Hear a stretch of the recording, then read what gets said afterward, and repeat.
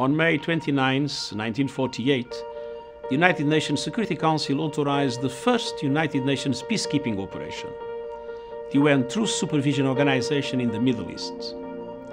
On the 70th anniversary, we express our gratitude to the more than 1 million men and women who have served under the UN flag, saving countless lives.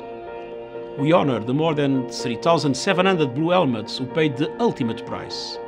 And we pay tribute to the 14 missions working around the clock today to protect people and advance the cause of peace.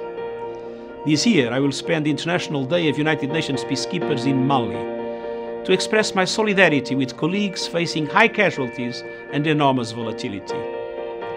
As we recognize a legacy of service and sacrifice around the world, I am also committed to taking action for peacekeeping, action to make our operations safer and more effective in today's challenging environments.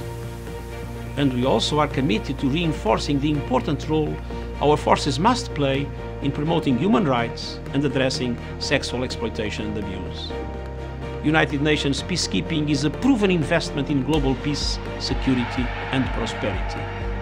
Together, let us pledge to do all we can to enable that mission to succeed. Thank you.